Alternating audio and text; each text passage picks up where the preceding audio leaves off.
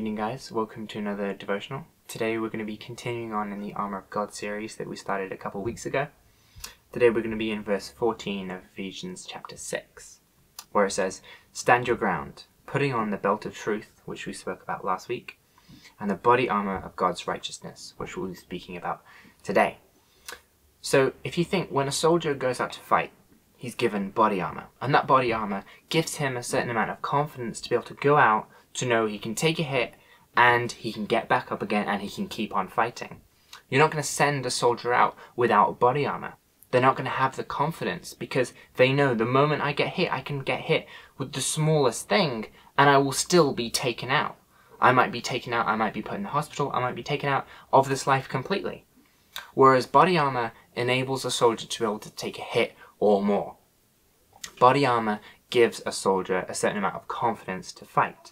Likewise with us, if we had body armour, we would feel the same way. We'd feel a certain amount of confidence to say, you know what, yeah, I can do this because I know I'm able to take a hit and I'm able to keep on going. If someone was to tell us, hey, you got to go out and fight and you're not given any body armour, we'd be like, you're not equipping me at all. Any soldier needs body armour. They need to know that they can go out there, they can fight, they can take a hit or two, and they can keep on going.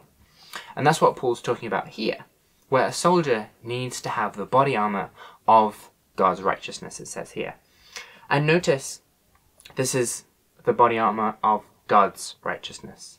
It's not our own righteousness. And that's the key here, because it gives us a confidence that's not in us. It's not founded in us. It's founded in God. And that's then a confidence that is unshakable. Because for us, we know that our own righteousness isn't really a true confidence. We won't have ever done enough to merit a certain amount of righteousness. We won't have been sinless enough to merit righteousness, to merit being counted as righteousness. Being counted as righteous, sorry. We won't have ever done enough, and we won't have ever done too little amount of sin to then be counted as righteous, because the moment you miss the mark, well, that's it, you've missed it.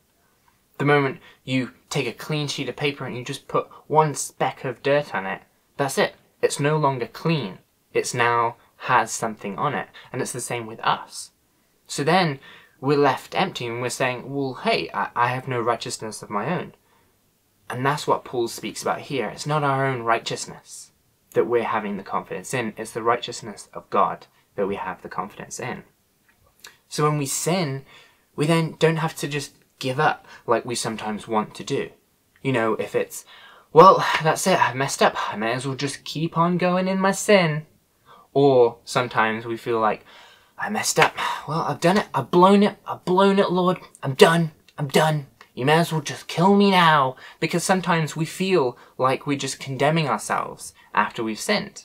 And it can do one of those two things, but both of those things aren't right to do. Because, as the Lord tells us plenty of times throughout Scripture, hey, this righteousness is not your own. You mess up, and actually, that mess up has been paid for by Christ himself upon the cross. This righteousness isn't your own. This righteousness is God's righteousness, is Christ's righteousness that is counted on your behalf. So instead of feeling as if we've blown it whenever we mess up, we can actually have the confidence in God's righteousness and keep on moving. We can repent. We can turn away from what we've decided. Hey, I messed up. I sinned here. We can turn away. We can turn to God. We can do that 180 turnaround and say, okay, Lord, please help me not to do this, but to do righteousness, to actually walk in your ways. So then we can press on towards Jesus because our righteousness isn't dependent upon us. It's dependent upon the finished work of the cross. And that's the key thing. It's finished. It's done. It's not something that is continually being worked out. It's a righteousness that God counts on our behalf. So I want to encourage you guys to put on God's righteousness as our body armour. Because his righteousness gives us the confidence that our own righteousness simply can't give because it's non-existent. We're not righteous in and of ourselves. So we can know that we're righteous in him. We know that the finished work of the cross is enough. So then we can remember that, hey, we've been made righteous through Christ. And so when all these mess ups happen, when these things happen, we can say, You know what? I'm going to keep pressing on towards the goal, as Paul says. I can keep on pressing on towards Christ, knowing that he will continually renew me. He will continually work in me to work out those things as I press on towards him, rather than me feeling like I have to give up because I'm no longer righteous.